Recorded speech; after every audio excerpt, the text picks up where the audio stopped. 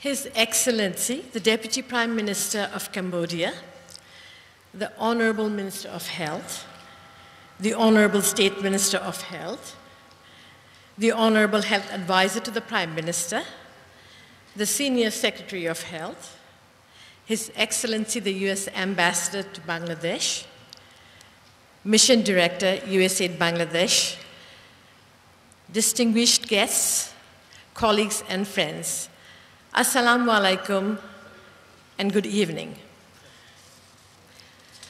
Today is a very special day for me.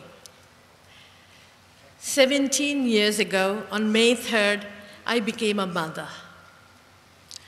I have been working in public health for the last 20 years. So during my pregnancy, I knew what healthy pregnancy meant. I read all the books. Every month, followed what to expect. I went to all my antenatal care visits. I was planning to take maternity leave from 36 weeks onwards. Around the 31st week, a colleague of mine had come to the office, saw me, and made a remark casually. Said, "Kanta, are you still working? Why don't you just, rest a bit?" When she said that, I thought, is that what I should be doing? My next antenatal visit was in the next 3 days. Should I wait?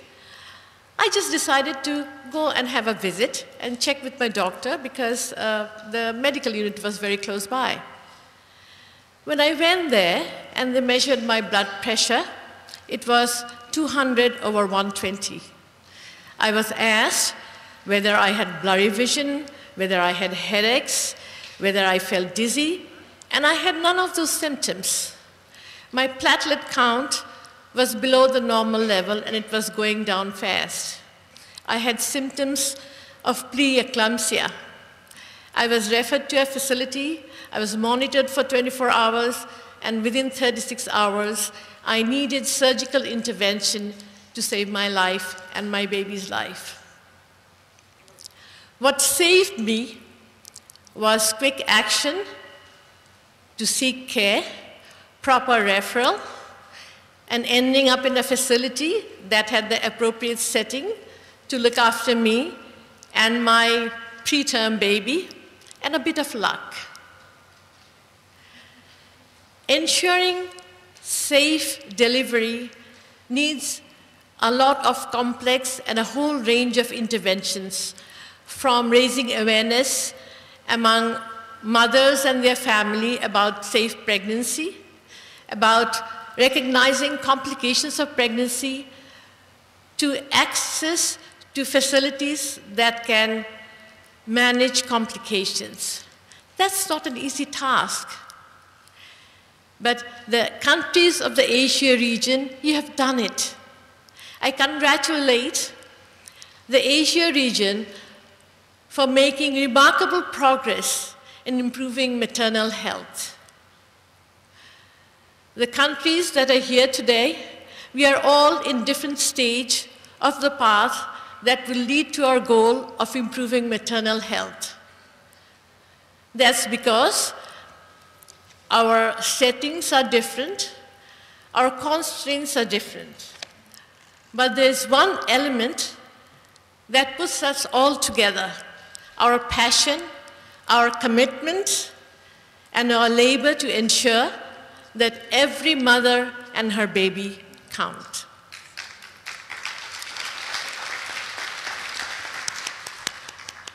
In this conference, a number of countries will be presenting their successes and sharing their experiences with us. Today, I stand here with immense pride to share the Bangladesh story, its impressive progress on saving mothers' lives.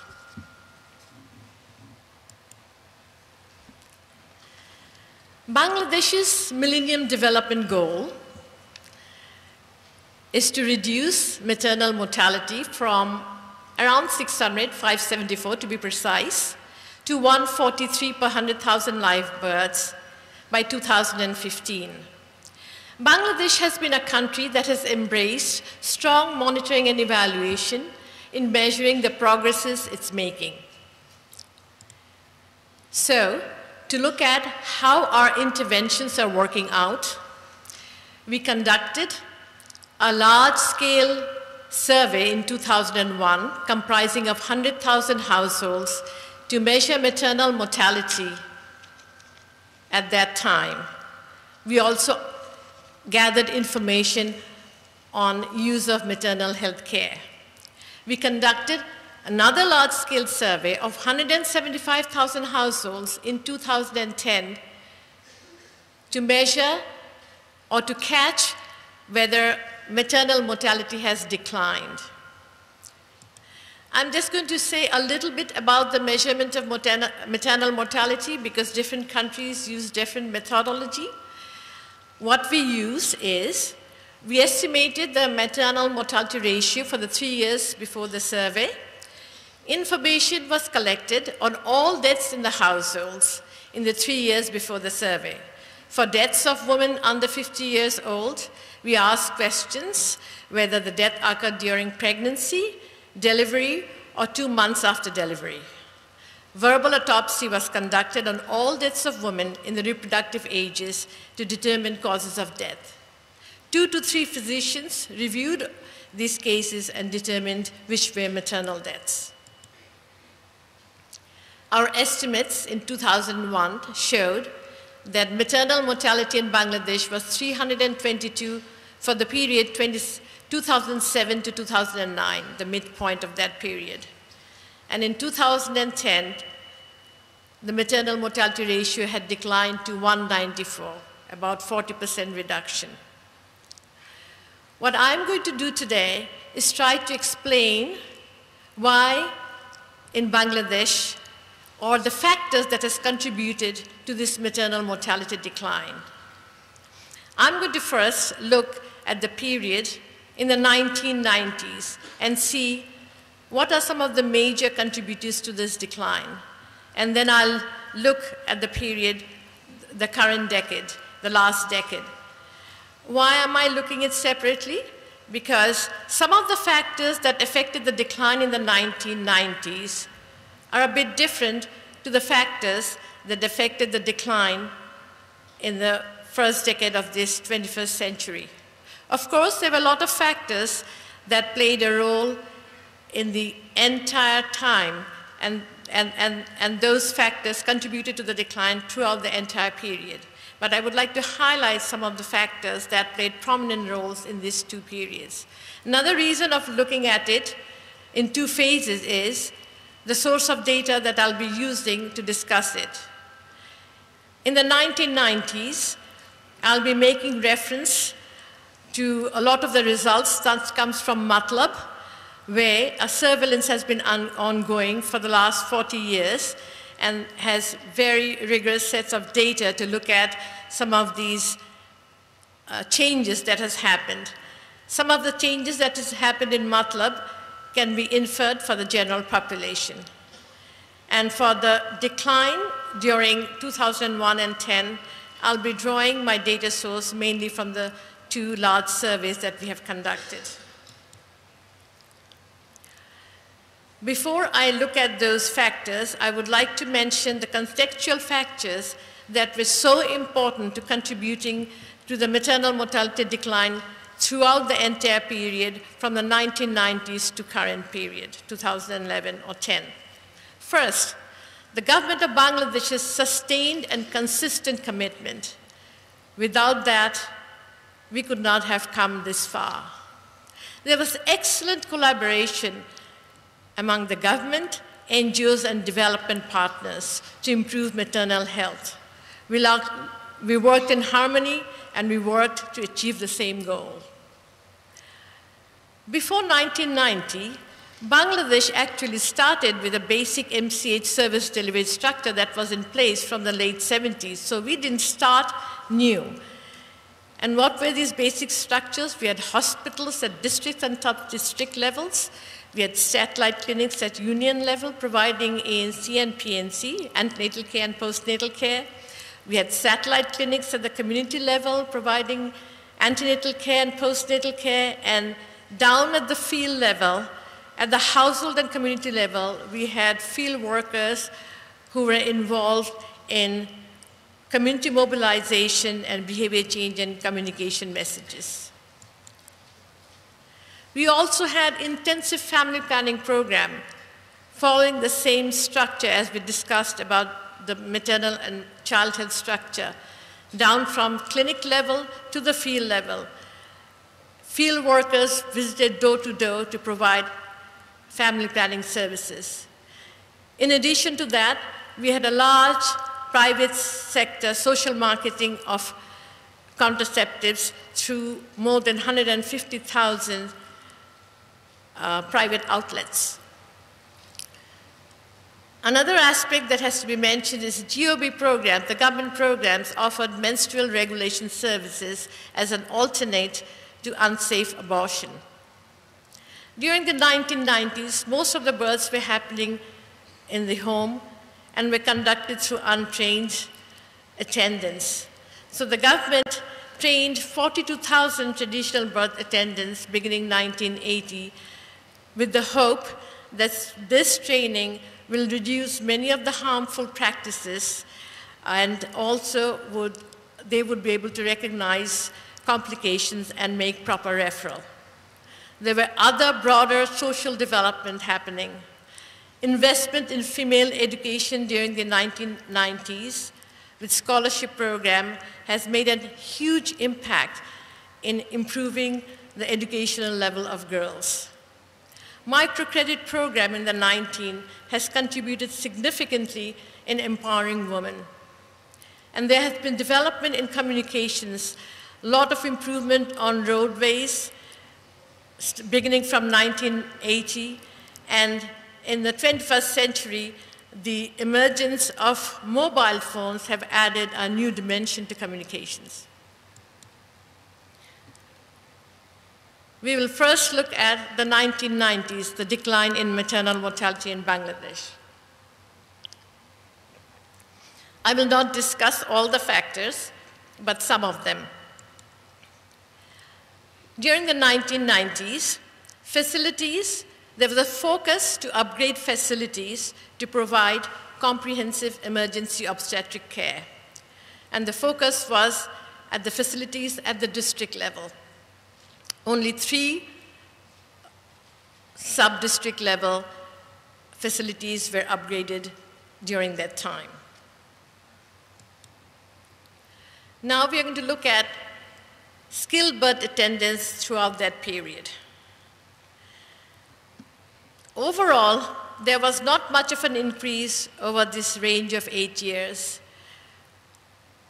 10% to 12% of deliveries were attended by skilled birth attendants throughout this period, but there was some improvement in facility delivery, increasing from 4% in the beginning of the 1990s to about 9% to the late 1990s. These are percent of births 3 years before the survey.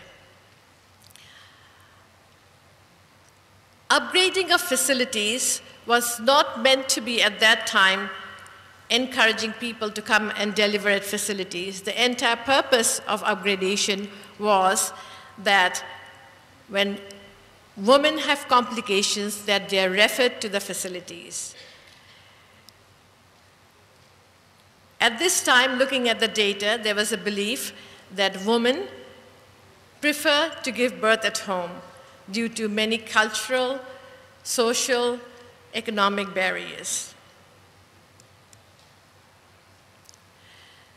In the 1990s, there has been a significant decline in infections related to childbirth.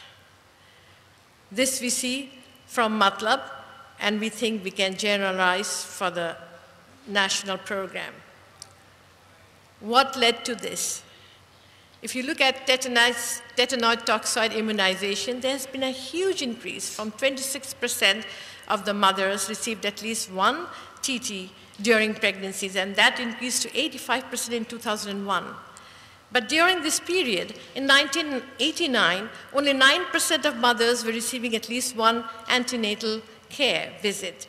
and about 40% in 2001. But why this success? Because tetanus toxoid immunization program was tied with the child vaccination program, and the success of the child vaccination program also carried along the success in immunizing women during pregnancy. We also see that use of antibiotic during that period became widespread. They are available in Bangladesh without prescriptions, and we find that many traditional doctors have been prescribing antibiotics for women. Another factor, the training of traditional birth attendants had at least reduced some harmful practices that reduced infections.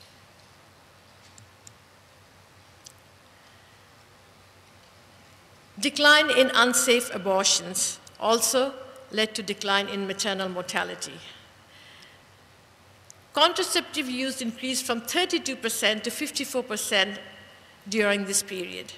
This reduced unintended pregnancy and hence unsafe abortion. Access to Government of Bangladesh's menstrual regulation program also provided alternate to unsafe abortion. And this reduced deaths related to abortion quite significantly. We don't have data from the nationally, but this is what we see has happened in Matlab, and we believe we can draw the same conclusion for the entire country. Fertility declined by 26%, from 4.3 to 3.2 births per woman. The decline in fertility has a huge impact in reducing maternal deaths and some impact in reducing maternal mortality ratio. How does that happen? When we looked at the fertility decline, we see that it declined much more for women who are in the older age group. And the maternal mortality risk is 5 to 6 times higher for women who are above age 35 compared to those who are below age 30. Now, I will look at the decline that happened between 2001 and 2010. The data comes from the 2 national surveys that we have done in 2001 and 2010. Many of you know that we had an impressive decline of 40% in 9 years. When we look at the causes of death, in 2010, we see eclampsia and hemorrhage account for over half of the deaths. Obstructed or prolonged labor accounts for 7%. Abortion is very small, 1%. We believe it might be an underestimate because it's not very easy to collect data on abortion-related deaths at the national level.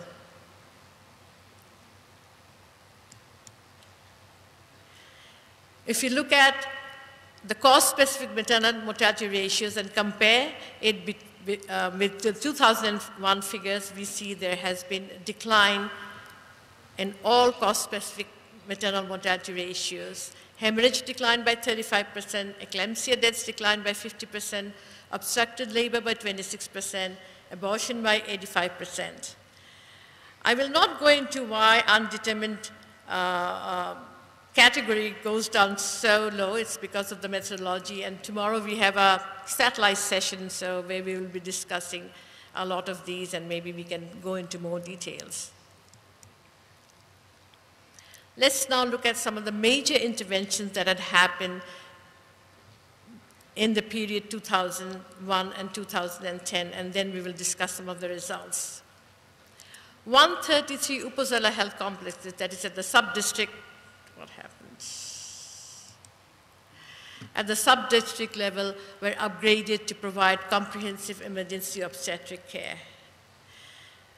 The belief that women will not go out of the house also led to training of 6,000 community skilled birth attendants. The training started in 2003. We had found that use of maternal health services, there's huge inequity in use of all kinds of maternal health services. And to address that issue, demand-side finance programs were introduced. in phases.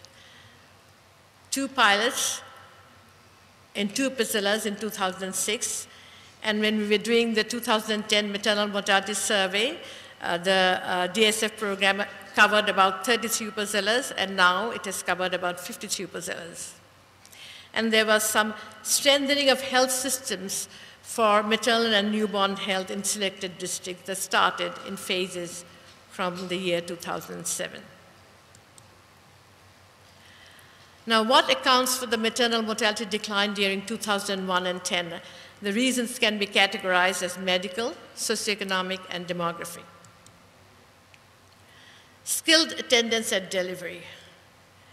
Between 2001 and 2010, this had doubled, and most of the increase has happened at the facilities. Facility deliveries increased from 9 to 23%. Now let us look at, over a longer period of time, how skilled birth attendance at delivery has changed. In the first 8 years, change has been 0.3% per year. From 2001, we see quite significant increases up to the 2011 DHS. Between 2010 and 2011, skilled birth attendance increased by 5%. And all of it is really due to increase in facility births. So we feel there's a momentum that has taken place. And the same kind of trend we have also seen in Matlab. This is looking at skilled birth attendance by various districts. The red area shows where skilled birth attendance at delivery is less than 20%. The green are where it's 40% or over, and the orange and yellow are in between. This lets us focus where our intervention should be more strong. In 2001, we had similar maps developed, and these data were used to select districts where our programs could be intensified. Where are these facility births occurring? In 2001, the public sector was the most dominant source. In 2010, we see the private sector has increased its share quite a bit. There has also been increase in the public sector. If I look at the 2011 figures, private sector is now 15%, and the public sector has increased to 12%, and that's from the Bangladesh Demographic and Health Survey 2011. C-sections was 2.6% in 2001 of the deliveries had C-sections, and that increased to 12.2%. And in the 2011 DHS, we find that it's increased to 17.2%. While this seems okay, the worrying feature is if you look at C-section rates by socioeconomic groups or among the higher education group, we find that among the highest education group of women who have had some secondary education, it has risen to 40%. 40% of their deliveries are happening through C-sections. And among the top quintile, it is about 32%. Are these all C-sections needed? Is there a provider bias, or is there a client bias towards these C-sections?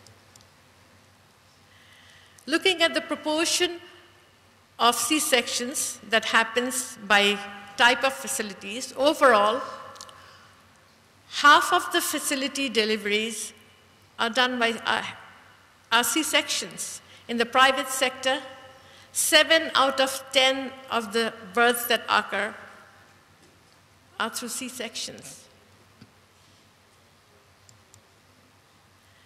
We also collected information on care seeking. We asked women if they had certain complications, and we named what the complications were, the key complications, whether they sought care, and where did they go to seek care. And now I'll be presenting those findings. We are comparing the 2010 and the 2001 Bangladesh Maternal Mortality Survey data. We find that there has been a 28% increase in care seeking.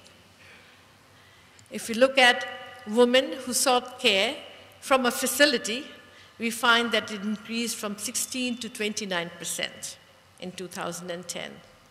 So from this data, it looks like people are using the facilities to have safe delivery and also going to facilities to get treated for complications.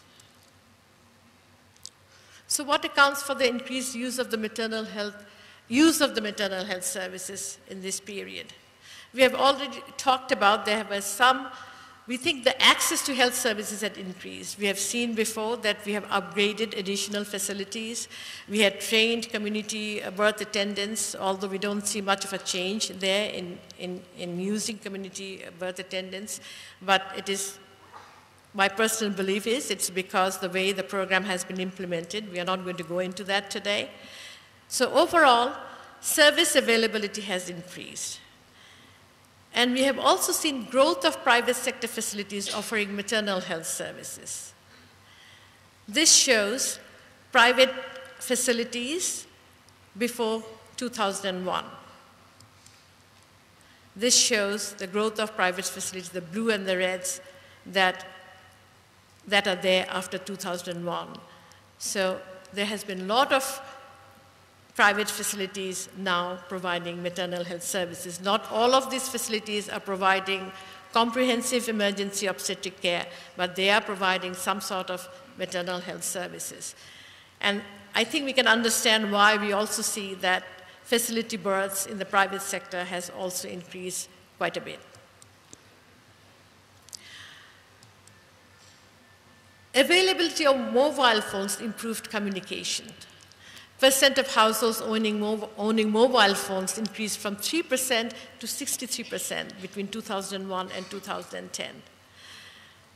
In the 2010 survey, we conducted some qualitative studies, and we looked at cases that were near misses.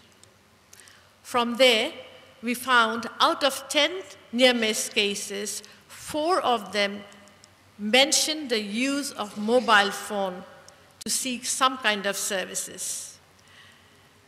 They collected phone numbers of service providers, so in case at night they were needed, they could be called, and they did call.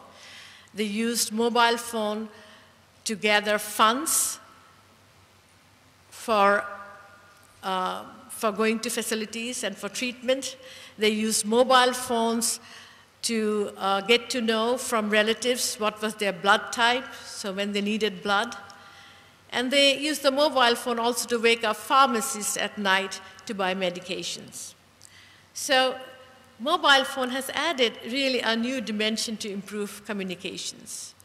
We also know there has been improvement in railways, and now access to facilities are much more easier than it was 2 decades ago. Mothers' education level has increased. If you compare from 1993 to 2001, women with at least some secondary education has increased from 15 to 45%. And we know that educated mothers are more likely to seek care of any sort. They are more aware, their awareness is better, they are more empowered to make decisions.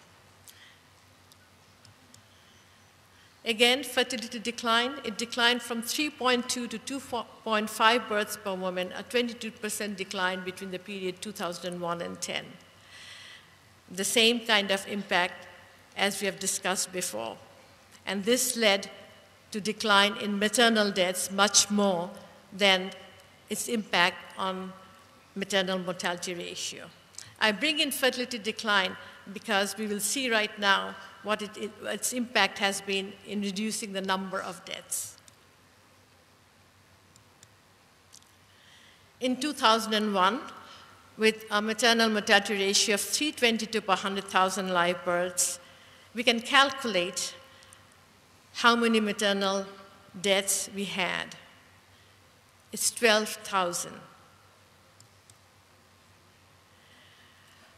Between 2001 and 10, the number of women in reproductive age increased by 29%. If our total fertility rate and maternal mortality rate remained at the 2001 level, that is, there's no change in maternal mortality ratio or total fertility ratio, then there would be 15,800 maternal deaths in 2001 due to the increase in the women in the reproductive age group.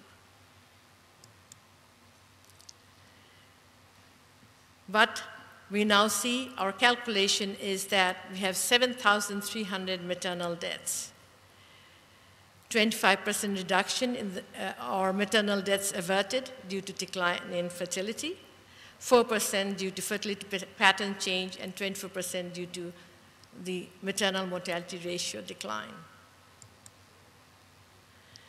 The last 100 meters.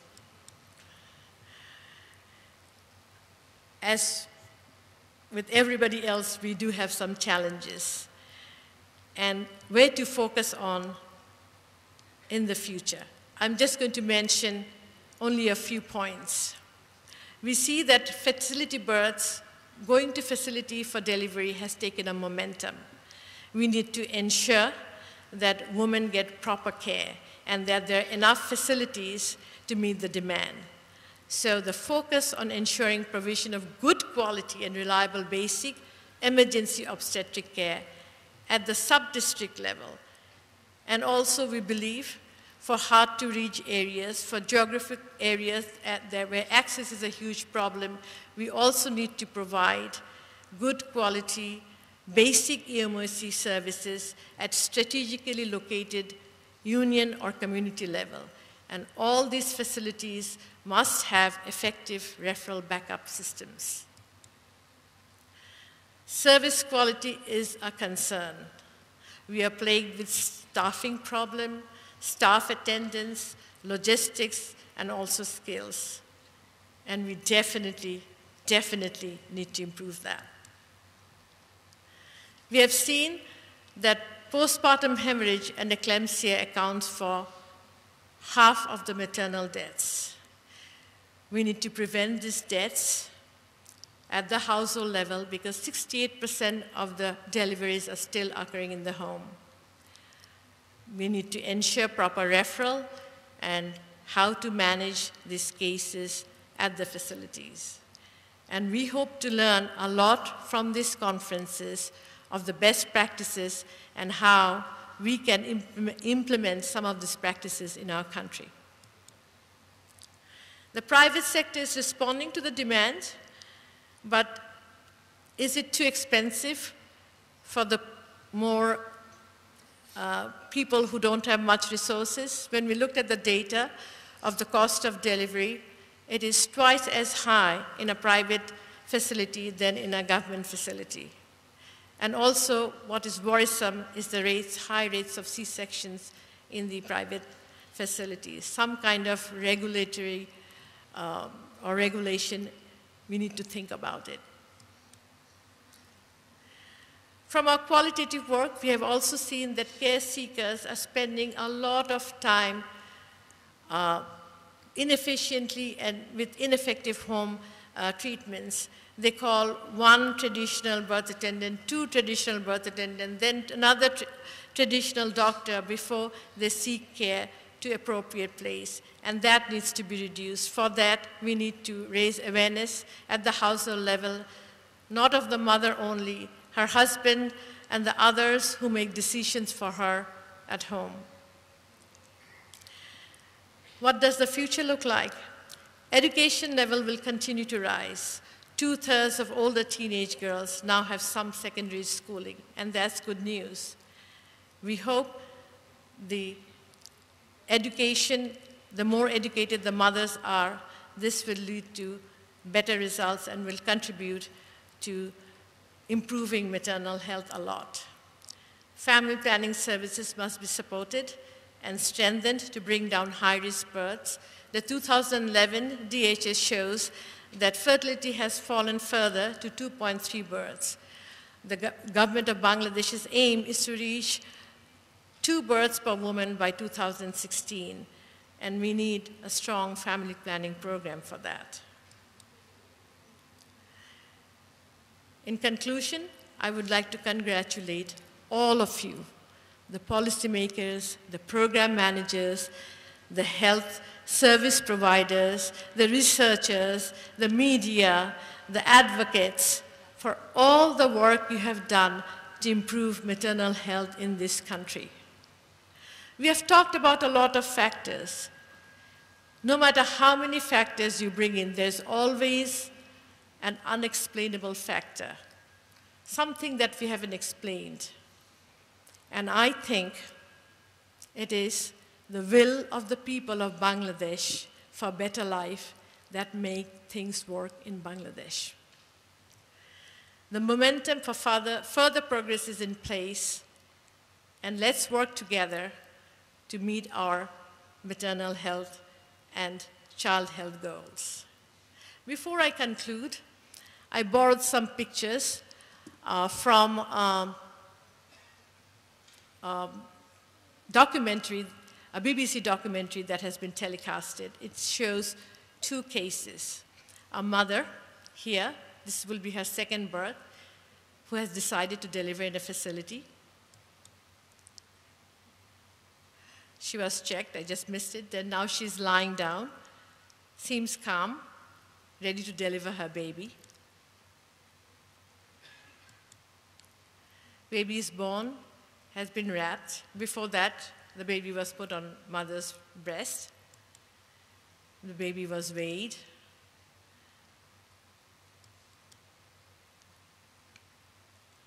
Another case where the mother decided to deliver at home through a traditional birth attendant.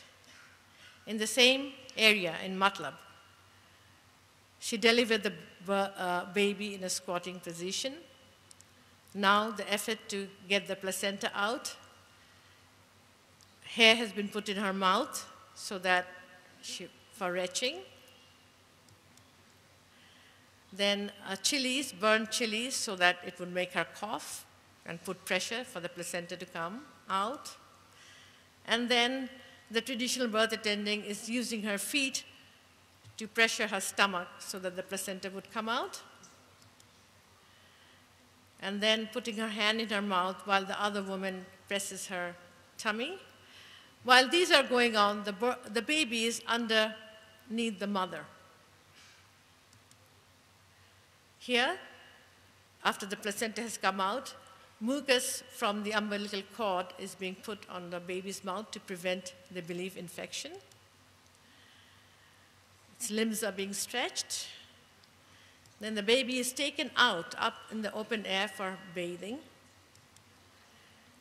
And then she dips her finger on honey and gives it to the baby, and then feeds milk with a spoon and decides that the baby should not be given breast milk until 3 days.